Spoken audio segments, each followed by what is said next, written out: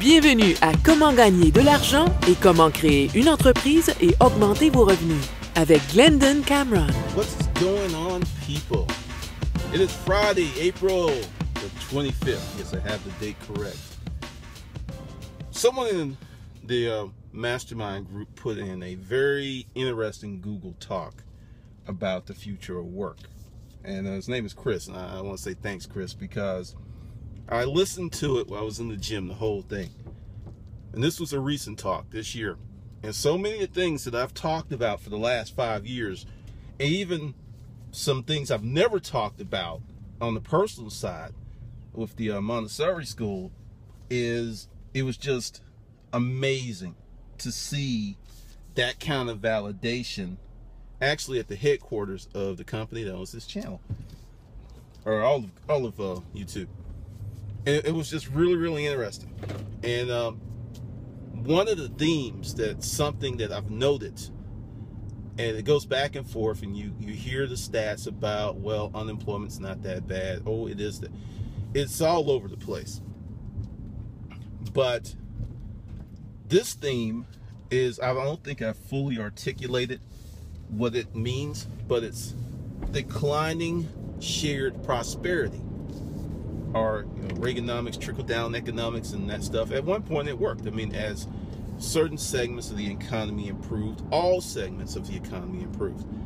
We have very much a compartmentalized economy, meaning that winner take all, meaning that there are a select few who are getting most of the pie. It used to be whatever you did, you had to share, shared prosperity. Now you could get the whole pie. It's a good thing and it's a bad thing. If you're the guy making the pie, it's great. It's awesome. It's over the top wonderful. If you are in line for a piece of pie, it's cataclysmic. And I was listening to this talk, and they were going on and on and on. And it just really, really reinforced some concepts that I haven't, like I said, that I haven't really explored on YouTube or even talked to you guys about. But this shit is going to get realer than real, because we're about to reach an apex, and that's that point where things are just going to go hockey stick growth. Because something that I noted a few years ago, manufacturing is coming back to America. And the reason is that these companies, countries that used to be really cheap, they're no longer cheap. Manufacturing has been reduced in China. I knew that. There was an article about it. I don't know, it wasn't The Economist, but I saw the article like 2-3 years ago, because it was actually in the magazine store. And they were just showing, there was pictures of all these shuttered factories and how literally villages and cities were decimated because the manufacturing left. And these people who were once in the rice paddies, they didn't want to go back to the rice paddies. I mean, hey, you get out the rice paddy, I wouldn't want to go back either. So this thing is not just hitting us here in the United States, it is hitting the world. And I'm really curious to know what's going to happen with people who just came out of a certain economic cycle, for lack of for a better term, going into middle class living, to be knocked off that pedestal so quick. Because for many of these people, this was a relatively new phenomenon in the last 2 decades. Now, another part, and this just, I just started laughing, and it wasn't a good time to laugh because I was in the middle of a set of squats. But when this guy in the audience, he asked this question, it was a personal question. If you have children, what would you tell them in light of what you know is coming of the future? And the responses were very interesting, because for those of you, I've talked about this with nurses, they feel due to, and I see this coming, I actually think I talked about this 2 years ago, that doctors will be displaced to a degree. And I'm like, no, it's not going to happen. I'm going to actually really, really explain that to you. When I was in the medical field, the floor used to operate like this. It was like 1 wing, 2, it's 4 wings, right? Each wing had 4 or 5 nurses, or 6 nurses, and a tech. Understand that. 6 or 7 nurses and a tech. Now what has happened is that floor will have 6 or 7 techs, nurse techs or certified nurse assistants or whatever they are called, and 1 nurse. Now what's going to happen is that nurse is going to disappear, and there's going to be a computer that's going to tell those techs what to do until we get to the point where we can have robots. People like to make fun of the way I say robots do certain things. What that's going to do is, and then like doctors are they're never going to disappear, but they're going to become centralized. You're going to have a doctor in the control station, or maybe at home with his feet or her feet up, and they're going to be on their iPad doing diagnostics and stuff to the folks who are in the hospital. They will not have to be there. It'll be remote medicine. I mean, this is in our lifetime. You know, you won't have to go to the doctor. Doctor will come to you on your computer screen, your phone, to read your blood pressure and stuff. This is going to reduce the need for the number of doctors because of automation. 1 doctor will be able to do the work of probably 10 in the future because of the efficiencies that come with scale. So everything, and that it was just like fields that you don't think would be displaced are going to be displaced. And what was really interesting, and this is where the giggle came from. I mean, I was squatting. I had 425, and that's not a place to giggle when you got 425 on your back. But they said that thus far, because anything can change, thus far, the fields that will not be disruptive are ones that require high levels of creativity and entrepreneurship. And I was just sitting there like, by Jove, they're telling the truth. Now, I was just like, oh God, because I have wanted to be an entrepreneur since I was 11 years old. And when you have family dynamics and you have all this other crap that goes on, many people's just like, oh, you're not smart enough. Oh, you're not good enough. Oh, you don't do it. I didn't do it. You know, I have a job that's good enough for me. It should be good enough for you. And I rigorously refused to accept those notions. And I finally got myself into a position where I was an entrepreneur, self-employed, hustling, and I haven't been happier in my life. And I thought about that. So this is something I talked about, and I actually said, hey, you know, you may be safe now, but that's not going to last. They even talked about what Quick Intuit did with bookkeeping. I was just sitting there like, okay. And this was this year, and I was like, damn, this is some good shit. Then I thought about it. It's a scary, scary future. Since these are academic guys, they couldn't really go too far out on a limb because their reputations are very important to their work. But I can, well, I'm not an academic and I don't have a reputation I have to worry about. And I will say that this thing's going to kick off really, really hard in about 5 to 7 years. It's already happening. And it's already happening and it's impacting many, many people. But it's going to accelerate. It's going to increase. It's going to just be really, really over the top, decimating to many professions, because I am looking at the number of people, because recently, like last week, some people I knew were laid off, and it's like, hey, what about Hustle University? What about this? You know,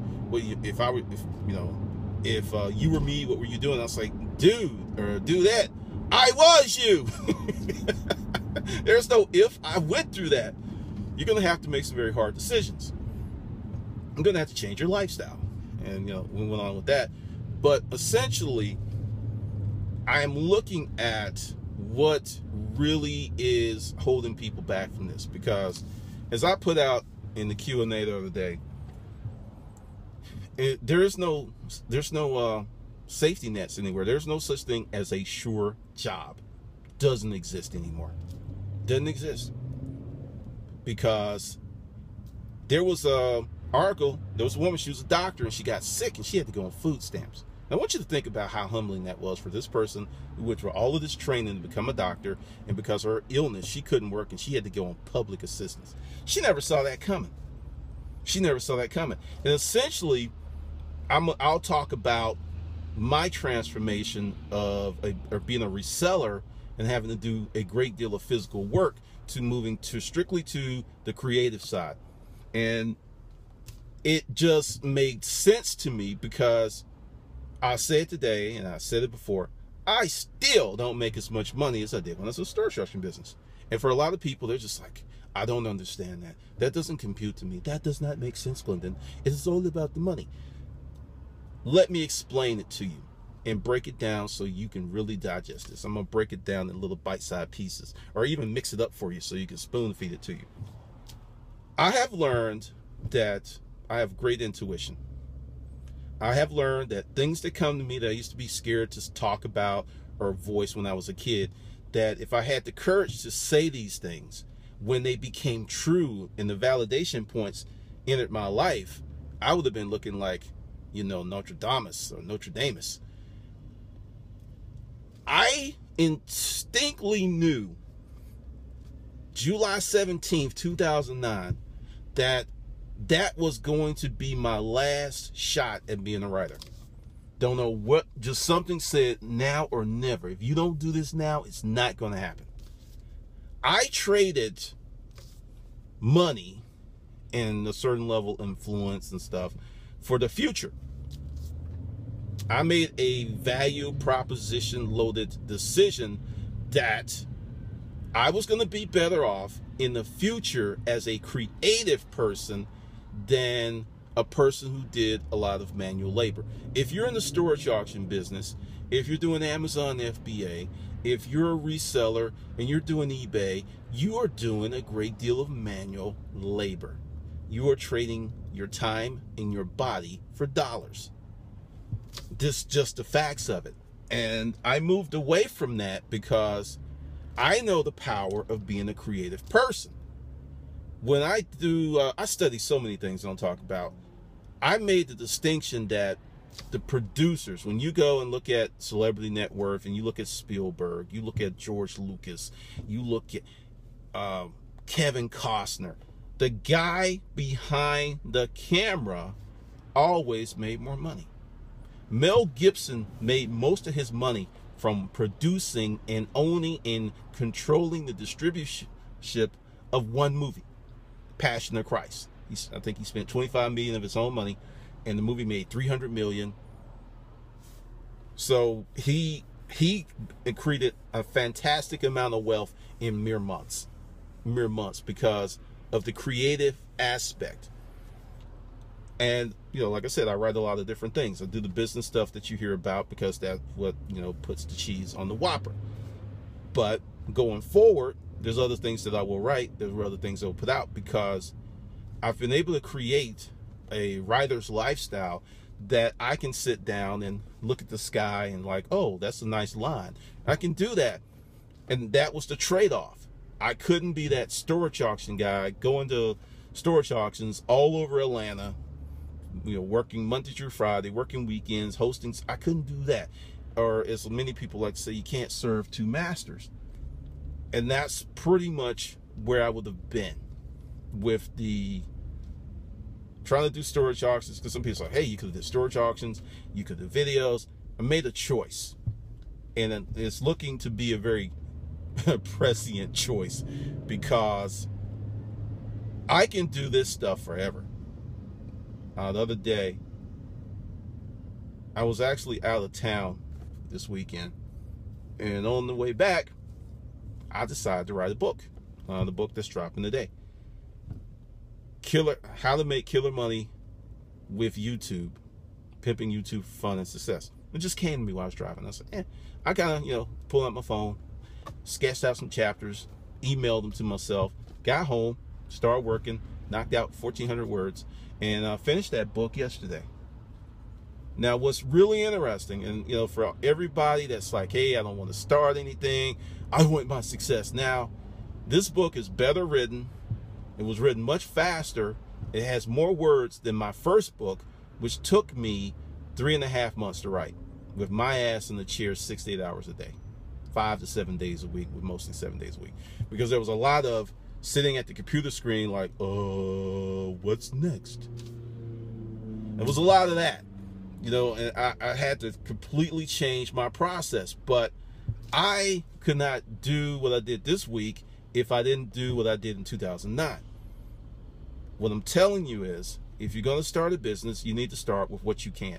If that business only makes you $50, fine. If it makes you nothing and you got a job, fine. You got to get that experience. You've got to get that experience, and you've got to get there now, because I left the storage auction world on YouTube 2 years ago, and many people say, hey, storage auction resale. I left and started moving in a different direction because, once again, I checked a website that was a major storage auction website, and their traffic has just went boom.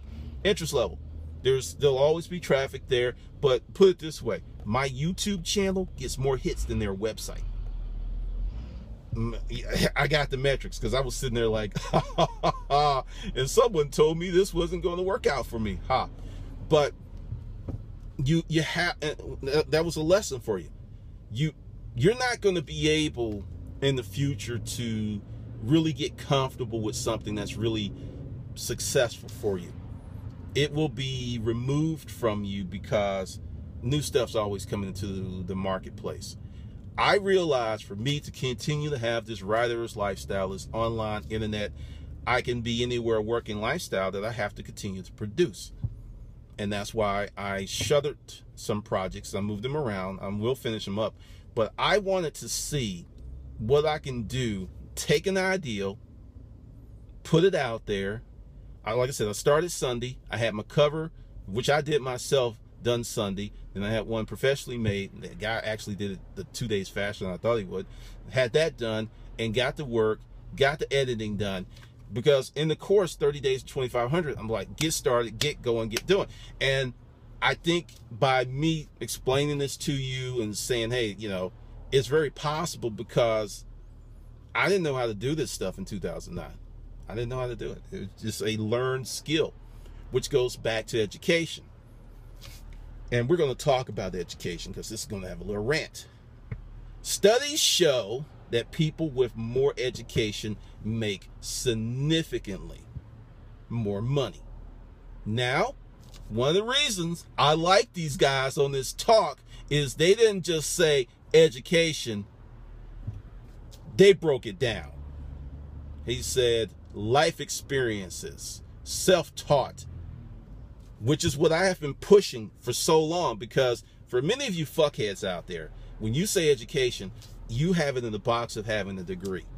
Now, this is going to be extremely insulting, and you should take it as an insult.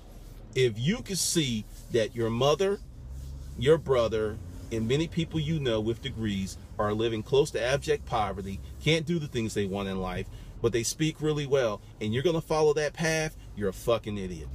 That means that you do not have something that's very critical in any level of education: critical thinking skills. If you cannot use elementary school math to deduce that that is not a good way to go, your education will not serve you well, because the possessor of that education is an idiot. And this is one of the reasons that I get to giggle and poke at people and everything, because I expanded the definition of education for myself in 1999. If you, and I'm going to tell you something, this is just from me to you. When I step into a room of certain people, I am finding myself to be the most educated person in there because of one simple element of my life. I never stopped learning. I just told you, I didn't know how to do this stuff in 2009. It's 2014. I never stopped learning. Many people in my age, and I'm 47, they're done. Don't read books. Don't try anything new. They're done. And then when the big penis in the sky comes for them, they're going to be like, oh, what? Wait a minute, Wilbur. Whoa, whoa, whoa. Wait a minute. Whoa, whoa. Leave that alone. You cannot be in a position of stasis and expect to be safe. And when I really thought about it, because I was talking to one of my clients, and she was just like, I just really want to thank you, because even before I signed up for your consulting services, You taught me so much on YouTube. You made me feel that I could actually do these things. Because she said simply, I didn't feel that I could do it, and I didn't feel that it was worth the effort. Many people feel that way. And it is really, really interesting how there was one of the groups, and there was someone that was debating on going back to school. It was like $100,000 tuition for grad school. And I was just sitting like, okay, it's like, you know, here we go again. The notion of going to school and getting a degree is so ingrained that even when it doesn't make sense, even when there is empirical evidence that is a waste of time and money, people still behave in lemming-like ways and jump over the cliff and don't even hold their nose. None of this. They're just like, I'm in the water, Willie. Poosh. Oh shit, it's wet.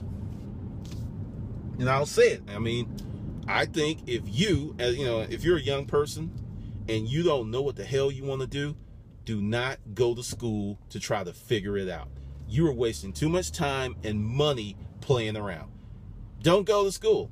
I met a lady the other day, a young lady, was getting lunch, and we were talking about that, and she said, my parents had some money saved, and when I ran out and I didn't know what to do, I just stopped going because I'm not getting a student loan debt. She said, too many of my friends, they have more, she said, mortgage-sized student loan debt, and they don't have jobs. This is what she said. This was the other day. And people will fight me, and they'll go on and on and on about this. And I will tell you something. If you pick something, I don't care what it is. I don't care if it is slapping the asses of rabbits, and you become really good, and you create, hey, you know, this is John's rabbit ass slapping tutorials. People will pay for that shit because you're an expert. It's like, well, that John, he knows how to really slap the asses of rabbits. I mean, I've never seen anyone do it like he does it. Okay, being facetious, but seriously, if you take anything, I'm going to give you, because there are people who are doing it and they're doing it wrong. That there are people who are taking their eBay knowledge or their Craigslist knowledge and they're monetizing it, but part of the problem is the knowledge base isn't deep enough for the next episode. One book, I've been in publishing for 5 years. Unless that one book is a bestseller, and the odds are astronomically high, galactical. Now, that's my word. They're galactically high that it's going to be a bestseller. You need to have some more books. You need to have books, B-O-K-S. Not B-O-O-K. And people aren't getting that because when I started, conditions were different. I will tell you, I lived for 2 years off the income from one book, but I beat the television shows. I had the YouTube channel. I was the only one talking about it for a long time. So I was able to enter a space as the lead dog.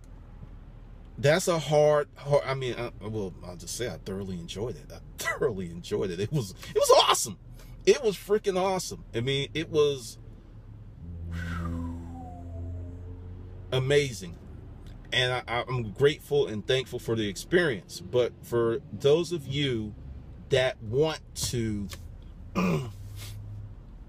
get into the world of business, you have to start and get over your fear. You have to do that because this thing it's upon us. I mean, that breath you feel on your neck, that's the big penis in the sky. And it's just like, I can't get you yet, but I'm coming. Because we have a few fundamental problems. One, and this is the conspiracy theorist in me, that a lot of this is planned because we have a nation of people who are incapable of critical thought. You talk to any business owner, you can go find a guy that owns an engineering firm and just take him to lunch and say, look, what's the biggest problem you have with recruits? And it's like, they can't solve problems. They can't think. Now, if you're an engineer, that's what you do. You fix shit, you build shit, you create shit, and you solve problems. That is the core of what you do. And there are people going to school with and getting engineering degrees, and they can't do this because the focus is on looking pretty. Hey, I have a high GPA, and I went to so-and-so school. and I want, $80,000 a year, and can't do the job. Can't do the job. I have friends. I had a friend that owned it. I mean, this was a big problem. And he was saying he was pissed off they didn't have any more HPB or whatever visas because he was getting better recruits from India. His words, not mine. But you really are going to have to let the way things were go and deal with things the way that they are and will become. For a long time, getting a degree was the surest path to middle-class prosperity. It was there. It was for real. But it's not like that anymore. If you did not hear me, some doctors will be displaced in the future. Doctors. And it makes sense. A lot of people are like, oh, no. If you ever worked in healthcare, doctors work on systems and protocols. It is not going to be that hard to put that protocol into some type of program. It's like, hey, he comes in, the patient presents this, then we're going to do X, Y, and Z. That's the protocol. That's going to be real easy to implement on these computer deals. I'm telling you, because the days of when I was a kid, you go see the doctor, you sit there, he talk to you, tickle your ear, and he really looked at you because he had the time. That's not here anymore, man. It's care. It's changed all that. But if you think that you are safe, and some of you are safe, to some of you I am talking nothing but much junk, but if there's many of you, you're not. And if you are running head on into an occupation or business that requires a great deal of physical labor, you are going to be in trouble. You're going to be in a lot of trouble because you're not going to be able to beat these larger companies that are going to fully automate. Just not. I mean, a lot of people are talking about Amazon and what the workers make and blah, blah, blah, and Walmart, and they should pay a living. I don't believe in that stuff. I believe, and I'm speaking as someone who was poor. I am speaking as someone who was homeless once. I don't believe in that stuff because I've had some things revealed to me this week that when people are helped too much, they lose their motivation to thrive and to climb. They become comfortable. And there were just two things that was revealed to me this week from, just family stuff of people that had amazing amounts of help. I mean, over the top amounts of help, and they're both failures. And they had all the help, support, and all this other stuff. And that is common because I will say that, it was ugly, but I'm thankful for the experience of going through all of that stuff, being homeless, living in the boarding house, the day labor thing, because when I thought I was going through misery, I was accumulating so much data over so many different fields, and my knowledge base just went. Wasn't getting really paid for it then, but I'm getting paid for it now. And that's one of the things. That's the theme. I'm going to repeat myself. You need to get started. You need to start accumulating these knowledge points, because when I'm through the Q&As and people hit me with questions, it's like, you just answer every question just off, like, bam, off the top of your head. It's because of having all of those experiences. And if I don't know something, I was like, hey, I don't know. I don't deal with that. Someone asked me about apps. I've never made an app. I know people who have. It's not something that interests me because I'm not an app person. I mean, my phone desktop is probably one of the cleanest ones you'll ever see because I just don't do a lot of apps. I do, but my life is extremely uncomplicated. And I don't have to have apps to manage me, because someone asked me, what do you use to organize your day? My day is very simple. Get up, go to the gym, go for a walk, write, work on the webinar. My day is very, very simple. And this was because I designed it that way. But for you to go from where you are to where you want to be, you have to get started and stay started. Because this thing it concerns me, because you can't be in a vacuum like, hey, I'm okay. And that's what most people do. If it's not in their sphere of influence or it impacts them, they don't give a shit. But this thing will impact everyone because, it's curious to see. And like I said, I'm a creative person, and I know that I'll be okay and mine will be okay because I know how to make money from different sources without a job. I know how to make money. I mean, it's just, and I'll just tell you, the book that I was talking about, I did a pre-sale, which is the first time I ever did that. That's something, I'm always experimenting with stuff. But the pre-sales, and I did the book at a discount. Did it at a discount. Once again, laboratory stuff. I'm like, you know what? Get your own information. Do it yourself. Find out if it works for you. And that book has already made more money, and it will release, or I don't know, depending on when you get this video, it may be released. That book's already made more money in a matter of days than my first book made the first month it was out. With me doing all, because, you know, the technique, you know, I'm learning, I'm listening to webinars, I read a lot of books. The education of the G-verse never stops. It extends to my personal life. I'll get real personal. I was reading this blog of these power lifters. Now, I'm gonna say something. This is where getting your own education and paying for your own education is pivotal. I got on a program, and it goes totally against what everything that you've heard about working out. You work hard muscle group one day, you do this, and you give it the 24 hours to rest. I did heavy squats, heavy deadlifts, not power cleans, overhead presses, and benches 5 freaking days in a row. Yes, I did not stutter. Heavy, not heavy like heavy. I'm talking 400 pounds, 500 pounds.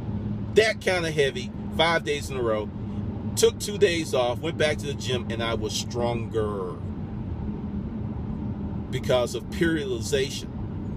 And I'll even give it to you. Like I said, this video is all over the place. You go on Monday, right? You do, you go max out. You knock what you can. Tuesday, you crank it down, not to half, but 70%. Which feels light, because 30% is off. It feels pretty light. Then Wednesday, bam, you crank it back up. Thursday, you do singles.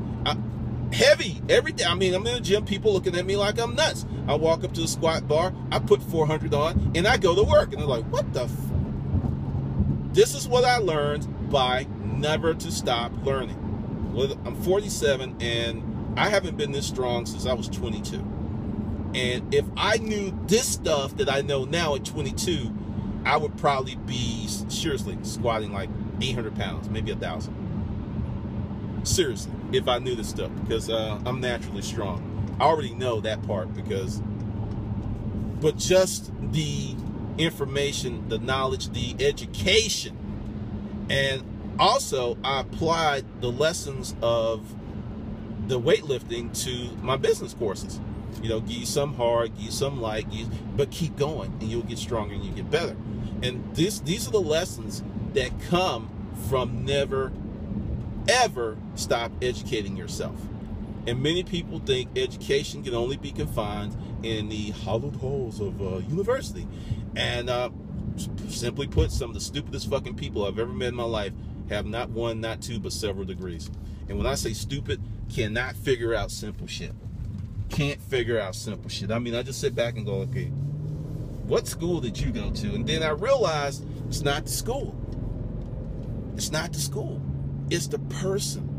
Many people feel that when they can say, well, I have my master's and I have my doctorates and I have this, I'm like, okay, I am more impressed with a guy that says, where's it at, but can figure out simple shit than I am with someone who's like, well, you know, who speaks perfectly well, but can't do shit, can't produce nothing.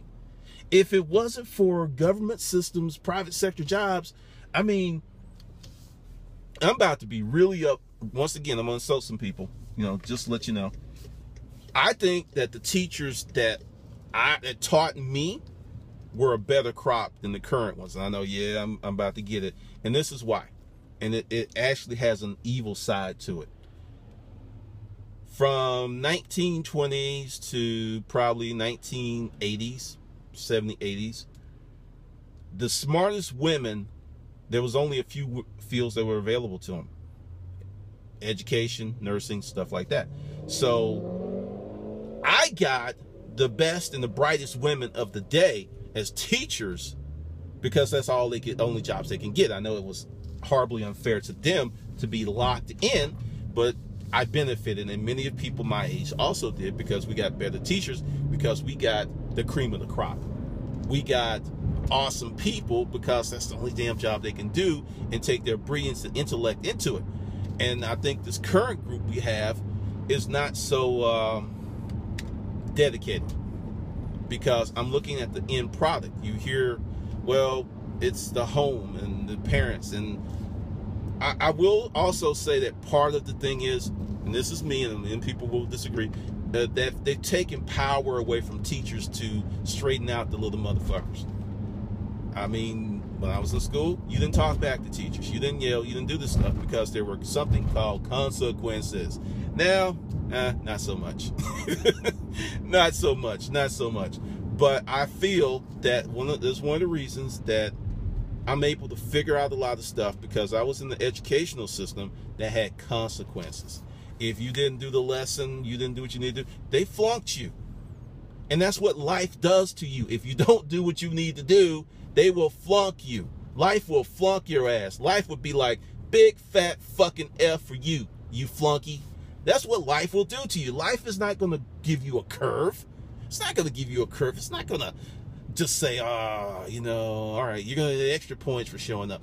Life is not doing that to you. Life is spanking that ass. That's what life does. And I really believe that if you can rid yourself, divest yourself of certain beliefs, you will be able to be very successful going forward, because it is all about accumulating knowledge points and being able to execute the knowledge that you gain.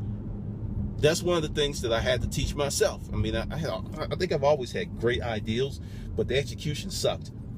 A great idea with poor execution is the same as no ideal. And poor execution usually is no execution. That's what it usually is. So if you are in that situation where you are a thinker, a ponderer, and the activity level is like kind of low, kind of low can you go, you're gonna have problems, because there are people out there who are action oriented, and they're gonna steal your thunder, eat your lunch, spank your ass, and dodge the big penis, because the big penis is gonna be coming for them, and they're gonna do this number, shoot, and you'd be like, ah! To the swiftest goes the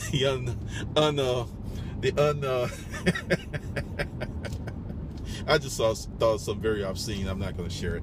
But to the swiftest goes the safe booty. Let's put it that way. But this is where we are. This is where we are. We are in this place. We're in a spot where you've got to make choices now while things are cool. Because when you're trying to do this stuff in a state of panic, in a state of dire need, in a state of, I just lost my job and there's only, $50 in the bank, and I don't get unemployment until X, you're not operating at a high level. You're operating out of fear and panic. And typically the results that come from fear and panic are usually not the best. Sometimes they work out well, but frequently, nah, And, it's an emotional response. But what I want to say to you is, you need to start working on your business today. You need to really, really think of your future, because you're going to either be a disruptor or you're going to be disrupted. That's how I feel. That's how I guide my life. That's what predicates my business decisions. That's what predicates how I drop information, because I'll tell you, if I put out something and y'all go, boo, we don't like that, no response, I will can that shit just like that. I will not think twice of it, because I've already gotten it. It's like, people don't want this shit. It does not. I mean, that's one of the things I get with writers. Writers are some of the sensitive little bitches. Oh my God. I just, in my groups, I just don't kill sacred cows. I just lean up by the tree and just chill, because a few of them have come around, because when I joined that group, oh man, I was annihilated because I said, you know, this one book shit's not going to work. If you want to have a professional career as a writer, you're going to need several books, and you're going to need to write fast, and you're going to have to put out a lot of work. And I was just like called a hack, and people are like going to Amazon. It's like, oh, you ain't really selling that much on Amazon. It's, no, bitch, because I sell 90% of my books from my blog. And it was just crazy. And many people cannot divorce themselves from the concepts of their effort level versus what the world wants. I mean, you can put out a crazy amount of effort on a book. You can literally just cut open your wrist and bleed on the page. And if the world is not interested in that shit, and that's not to say don't write that book that, you know, where you want to bleed on the page. What I'm just saying is, do not expect financial adulation because you wrote a book. But, you know, I've just been, I just shake my head at some of my friends because I will share this story with you. One of my friends who's written 30 books was on my case with my first book because I was saying, hey, you know, I'm doing this. And this was her advice to me.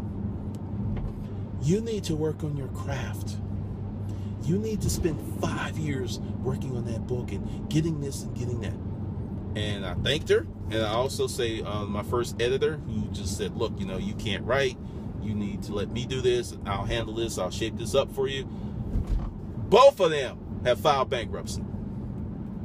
Got back to me. Both of them filed bankruptcy and lost all their shit. So what is the moral of that story, boys and girls? Don't listen to people who don't know what the fuck they're talking about.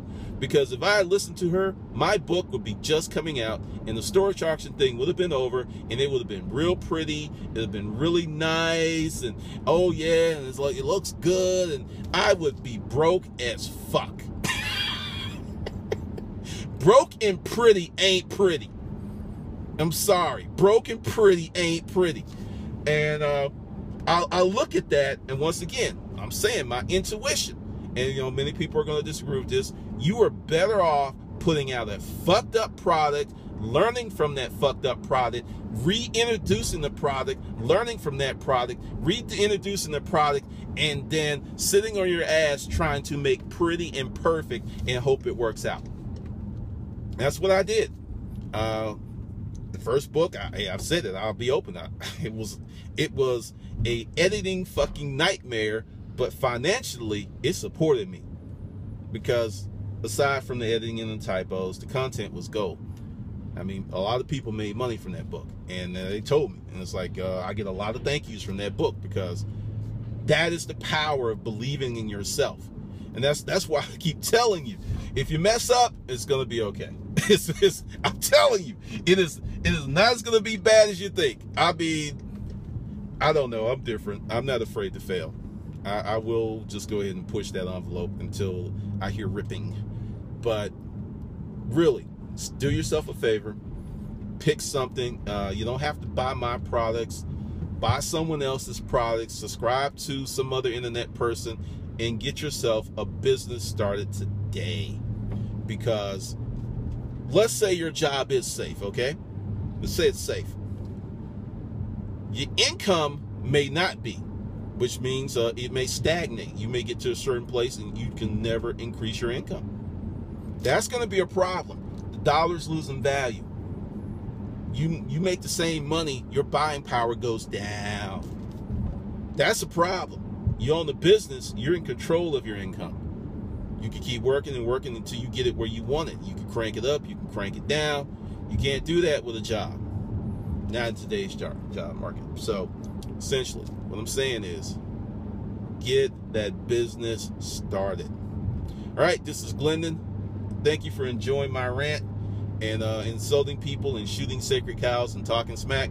I will be back, and I'll see you on the good side.